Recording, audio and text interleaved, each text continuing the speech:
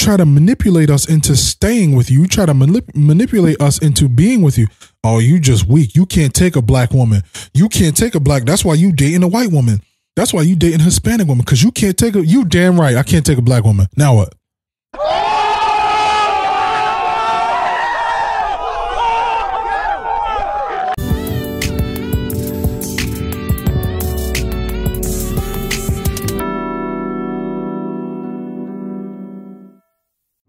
Yo, quick video, Don J, Luminous Horizon, shedding light on limited perceptions is always welcome. I want to get some metrics for you, and I'm going to actually read this so that we can be accurate as possible. It can take more than 100 hours over a period of 3 months to get to know somebody to get into a relationship with. The average relationship lasts 2 years and 9 months before coming to an end. Social media plays an important role on the demise of relationships, and the younger couple has shorter relationships. A study led by the American Sociological Association determined that nearly 70% of divorces are initiated by women, and the percentage of college-educated American women who initiate divorce is even higher. Whoa.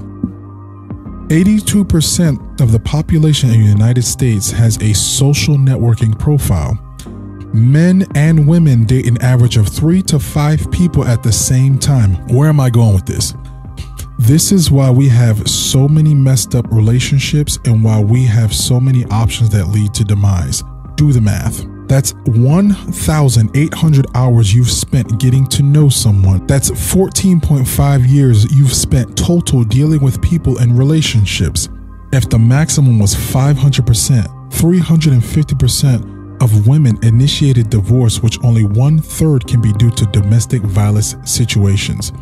The other 2/3 are from boredom or the theme of the relationship being over. The average woman will have 6 relationships and they will end being single or lonely. These are metrics. Before you hate me, if you don't know, everything you do in life is measured. This is why when you get the house, you got to put on the application, African American, female, 32. When you get married, 21. White male. Everything is measured. So when you look at all that time that's passed, you mean to tell me with all these metrics that men are the problem? Let me paint a clear picture for you. I always talk about Adam and Eve. Eve was bored. She listened to the serpent. She was bored. It's in women's nature to be bored. But that's why women who have self-control get higher praise, because it's in your nature to become bored. The women that stick around and stay godly and stay virtuous, those are the women that get the praise and that get the good men, because they've been tested. The test of time came and they've done the work, because they did see a muscular guy and he did holler at her and she said, no, I'm good. I got a husband. And her husband had a pop belly who only made $35,000 a year. She said, no, I'm good. I love that man. God gave me that man. I want him. I love him. That's why she gets more praise, because looking at these metrics, looking at all these metrics, she knows that she still got the advantage. If they leave, she still doesn't leave because she values and cherishes that man. This is why a lot of y'all are not finding good men, and you want good men. We don't want you, because with these metrics, we test too. Let me put that out there. We don't say that men do shit tests. We test you too. We definitely test you. The test of time. Yo, let me tell you one of the easiest tests, right? One of the easiest tests that a man pulls on a woman, because yes, we shit test. The easiest test that you can pull on a woman is talk to her for a little bit, right? You got her number from a dating app. Talk to her for a little bit, right? After like 4 hours, maybe even after a day or two, ask her for a dirty picture. If that woman sends you a dirty picture, you know instantly you're not going to marry her. You know instantly you're not going to get into a relationship with her. You know why? Because if you sent it to me in 2 days of knowing me, you don't really know me. If you sent that to me in 2 days and we don't even have a real connection, and you sent that because of attraction or desire, there's other men you sent that to.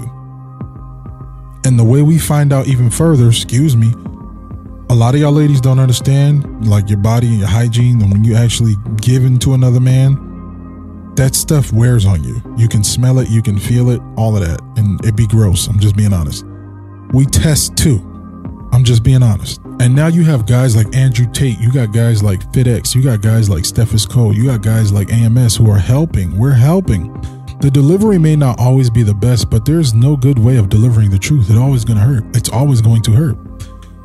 So you got these guys who are delivering these messages and you hate them for delivering the truth. I've seen a bunch of videos. Do you like Andrew Tate? No. Why?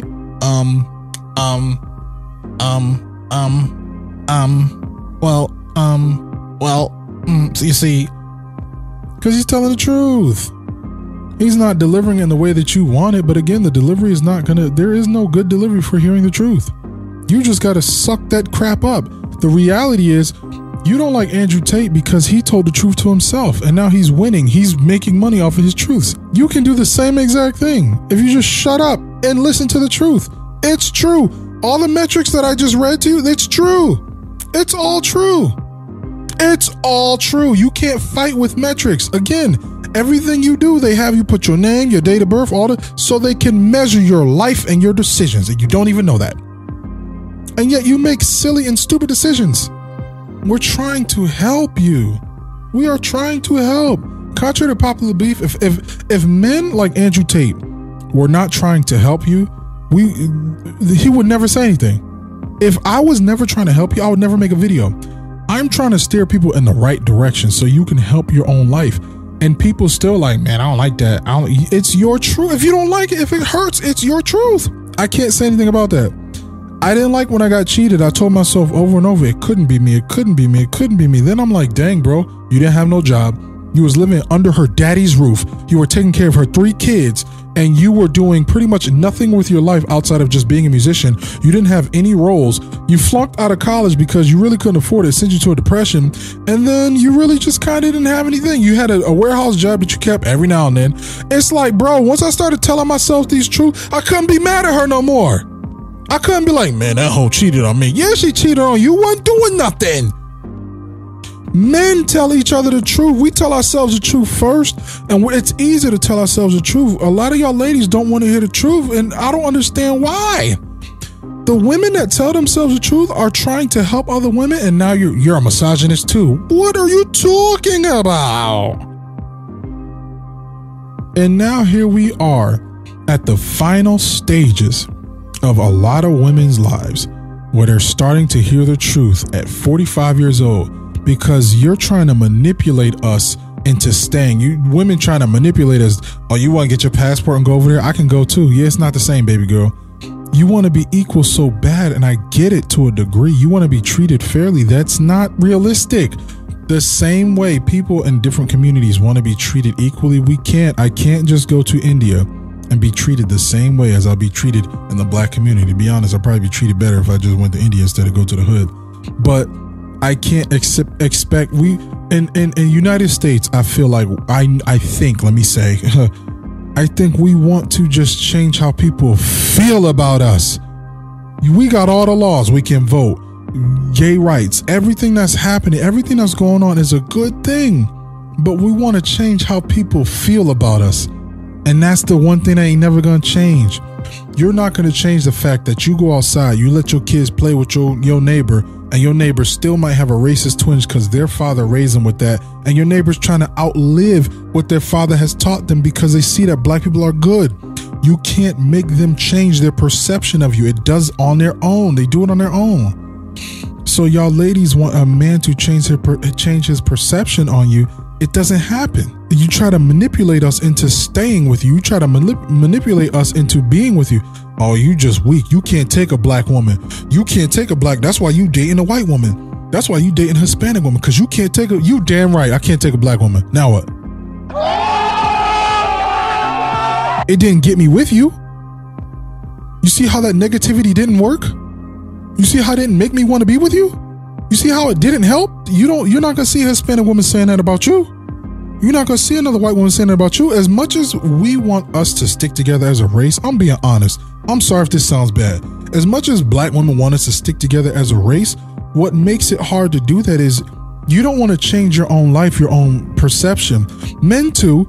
As men and women, black in the black community, we don't want to change our perceptions. We don't want to change our limited mindsets. We don't want to go to therapy. We don't want to do the work. We don't want to understand history, and not the history that says, oh my God, I can't believe they did that to us. I hate white people now. No, you need to understand the history, understand where we came from, understand how to love under other races and where we are now and the hard work we got to now. We don't want to do that work, and then we shame each other. Oh, she with a white man. Oh man, she must can't take D. No, dog. She's just had a lot of you. Oh, he can't take black woman because he can't take black woman. He can't. That's why he got a white, because she don't treat him bad. She treat him exactly how he want, like a king. And you can't be mad at her for it. You be mad all you want. They got a happy life and a dog. Fix yourselves. That's the message for today. Fix yourself. You're not going to make anything better. And what's happening now is a lot of guys are going overseas, myself included, going overseas, and these women are amazing. It leaves you further in the deficit. Eventually, there's nothing to do but heal. I always tell my friends, they ask me, Don, how did you level up so much in your life?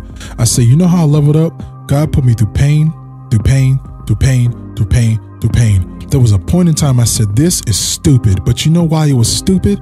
Because I kept putting myself in situations and disobeying God. You have a way of submitting under God. You have a way of submitting unto the order and the direction He wants you to follow. But what I compare that to is how we try to manipulate people to be with us. And you have a way of just being what we need you to be.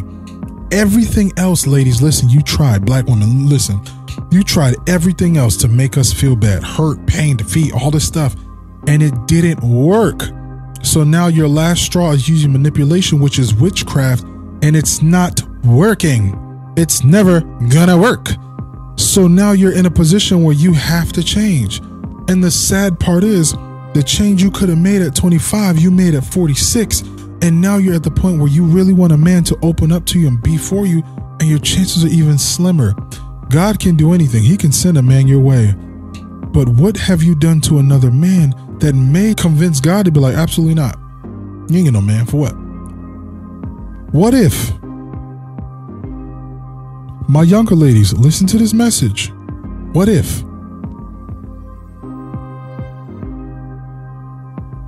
And I'm going to leave it there. Don J. Luminous Horizon, shedding light on limited perceptions as always. Be lit.